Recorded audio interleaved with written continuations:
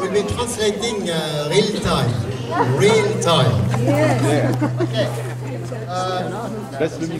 Firstly, I would like to thank Piero and Catarina to welcome us to this beautiful scenery. Ringraziare Piero e Caterina per averci portato in questo bellissimo posto.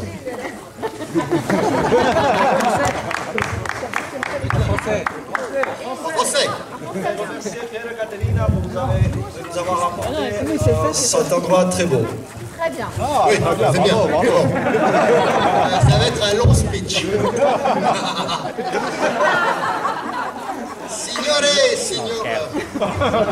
Signore, signora, signorina, Trevor is a grandson of Sofia.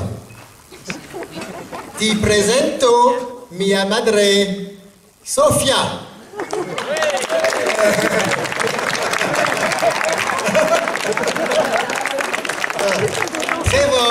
Trevor is the first grandson to marry in our family. The first grandchild. Yeah? Trevor è il primo nipote di essere sposato in questa famiglia. Oui, très bien.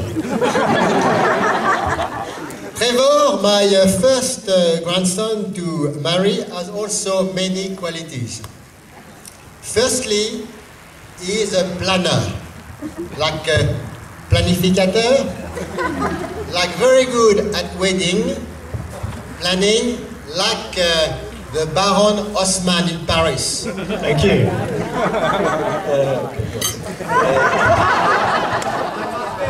Trevor ha molte qualità, la prima delle quali è che è molto bravo in pianificare le cose, come per esempio pianificare i matrimoni. Trevor Grazie mille. Il est très brave à faire des plans, comme par exemple le Baron Haussmann. He's also a very, very good engineer. Even if you don't have any problem, he will find there and there things to fix. He's very good. È un bravissimo ingegnere e se non c'è nessun problema lui ne troverà tanti da poter aggiustare. C'est un ingénieur très brave et si vous avez aucun problème technique, lui il en trouvera pour pouvoir le réparer. Il est très intelligent. È molto very intelligent and steady. He was a number uno in arts, in gymnastics, and in academics. È molto intelligente, era il primo in arte, ginnastica e academics. È molto intelligente. He's quite diplomatic as long as it's part of the plan. È molto diplomatico. As long as it's part of the plan. Basta che sia la sua idea, che sia un suo piano. Bien. They can be very romantic. Like Romeo. Può essere molto romantico come Romeo. Why? I think he has a very good education at the oratory school in England. For those who want to know, these are my friends from the oratory there. Right there. Perché ha avuto un'educazione molto brava, molto buona nell'oratorio in Inghilterra e questi sono i suoi amici di scuola di oratorio.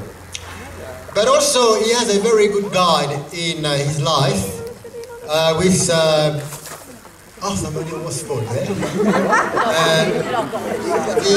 With his mother of Trevor. And thank you for all your guidance. Ha avuto anche una buonissima guida nella sua vita, sua madre, e quindi vi presentiamo sua madre.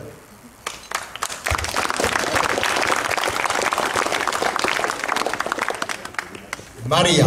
So that was for Trevor. Now we go to Maria. Maria, bellissima. Very, very bella italiana. Mysterious and reserved. Intelligent sexy. Misteriosa, riservata, intelligente e sexy.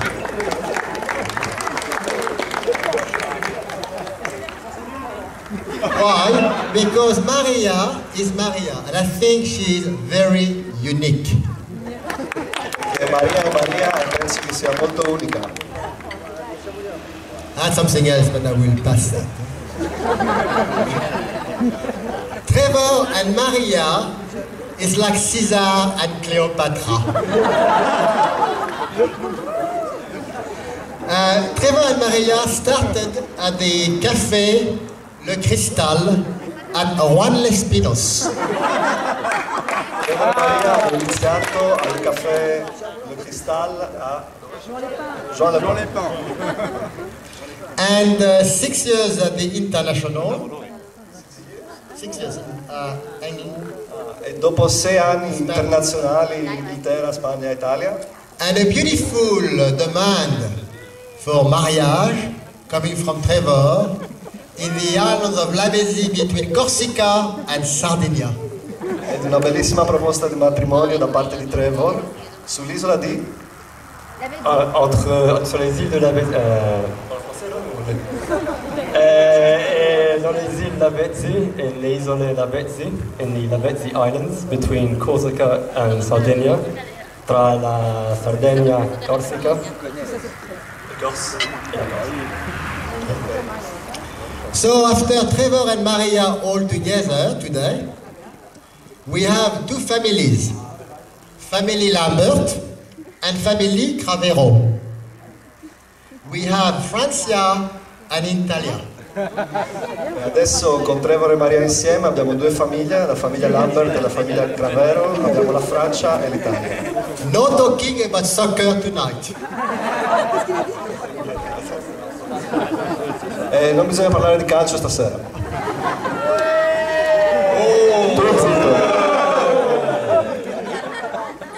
Tonight it's about Remus and Romulus. Tonight it's about Botticelli and Cézanne. It's about Gina Lollobrigida and Brigitte Bardot. This is about Benoît Portet, born in Italy.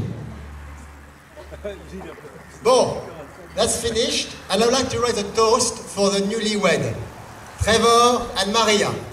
Thank you very much for your attention.